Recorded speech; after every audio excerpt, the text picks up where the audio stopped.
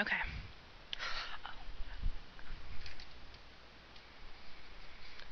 Okay, so new voice today, not Mr. Fisher. Hopefully, you'll be learning as much today as you would normally learn from Mr. Fisher. We're going to talk about finding the discriminant. One thing that you need to remember is that the discriminant actually comes from within the quadratic formula. So if you remember from yesterday, or maybe an hour ago when you watched that first video, here's the quadratic formula.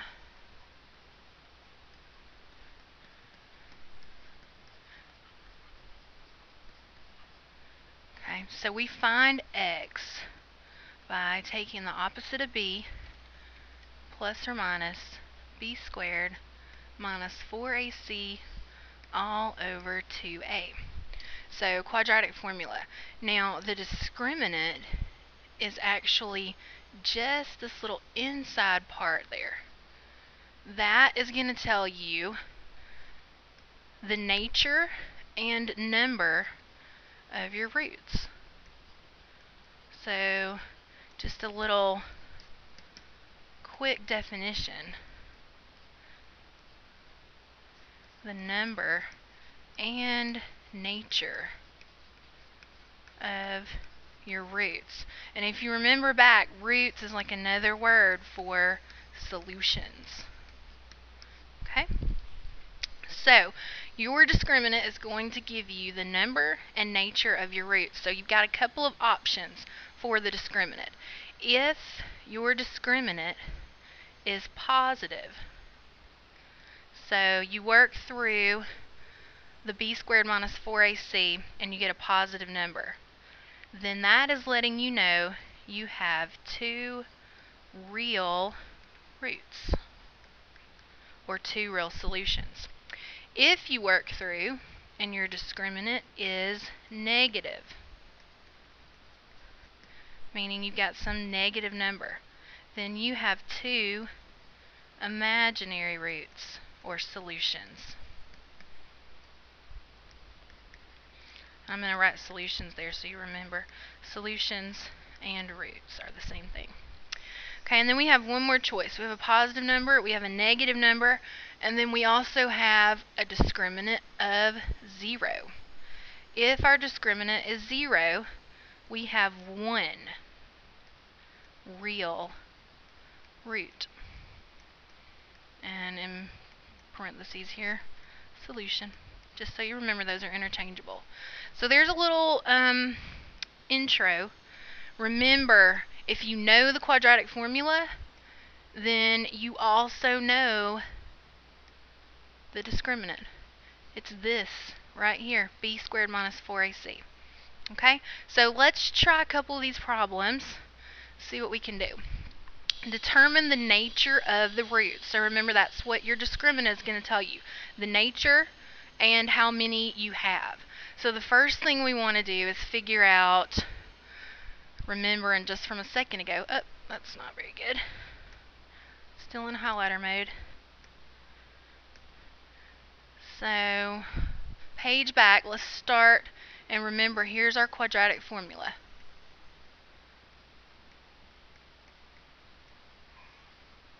Okay, now what part of that was our discriminant? Remember? I know you're answering right now. Here it is. You were right. That part is your discriminant. So, before we can use that, we have to know B, A, and C. So I'm going to use the numbers in my problem to figure out A, B, and C. A, B, this pen's not wanting to write well. There we go. So remember, A always comes in front of the x squared, B is always in front of the x term, and then C is your constant. So now I'm going to take A, B, and C and plug it into my discriminant. A is 3, B is negative 5, and if you're wondering why negative 5, because of this minus sign there in front. C is negative 2, again for the same reason, because of that negative sign. Now here's the discriminant. B squared minus 4AC. B is negative 5, so I'm just plugging in. A is 3. C is negative 2. And then we're just going to evaluate. We're going to use our square, our minus, and multiplication. So here we go. Negative 5 squared is 25 positive. I'm going to go ahead and put that minus sign there, and I'm going to multiply 4 times 3. This is 12. 12 times negative 2. What is that? Negative 24. So we're subtracting a negative. 25 minus a negative. And hopefully you remember from yesterday that that's going to make those plus. And we get 25 plus 24, which is 49. Now, what does that tell us? 49 is not an answer choice, but this discriminant is telling us about the nature and number of the roots. So if you remember back, if we have a positive number, let's go back here. We have a positive number, what will our discriminant be? What will our solutions be? 2 real roots. So with our positive 49,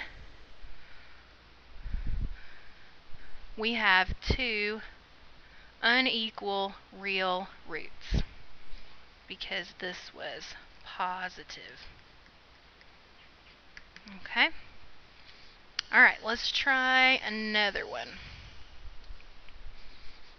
Why are the arrows not working for me today? Sorry about that. Okay, so again, we're going to determine the nature of the roots. We're going to start with our discriminant, which hopefully by now you're remembering is b squared minus 4ac. And I'm going to label A, B, and C. And then I'm going to write those over here just so that I remember. Again, B is negative 24 because of that minus sign. Okay, so I'm going to plug in negative 24, square that, subtract 4 times A, which is 2, times C, which is 72. You may need a calculator for this. I probably will. So hang on one second. Let's pull up our handy dandy little calculator. There it comes. We're going to wait just a second on it. And actually all of this you could put in one swift motion and have your discriminant done. Let's clear all that out. So we're going to multiply, or actually we're going to square negative 24. And I'm just going to put in 24 because I know a negative squared is going to be positive. And that is 576. And then I'm going to subtract 4 times 2 times 72. So what is 4 times 2 times 72? It's 576. Okay? So 576 minus 576. That's going to give us 0. So what does that tell us about our discriminant? If you remember, I'm going to go back a couple pages. Our first page of notes, 0. 0 tells us we have one real root. One real root. So A is your correct answer. We have one real solution. Okay, so this isn't too bad. Let's do one more, and then I'm going to turn you loose and let you do it yourself. This one we're actually finding the discriminant. We're not deciding the nature and the number of the roots. We're actually just going to get a number. So we want to always start by identifying your A, B, and C terms. A is 4, B is -5, and C is 4. So remembering the discriminant, I know that that's b squared minus 4ac. B in this case is -5. A is 4, and C is 4. So squaring -5, we get 25. Multiplying 4 times 4, this is 16. 16 times 4 is 64. So 25 minus 64, I don't know if any of you all need a calculator for that, but let's just see what it comes out to be. 25 minus 64 is a -39. So our discriminant is -39. And that's all we were asked. We were just asked to find the discriminant, not the number or the nature of the roots. So I'm going to choose C. Hopefully that will help you get started. Have a good day.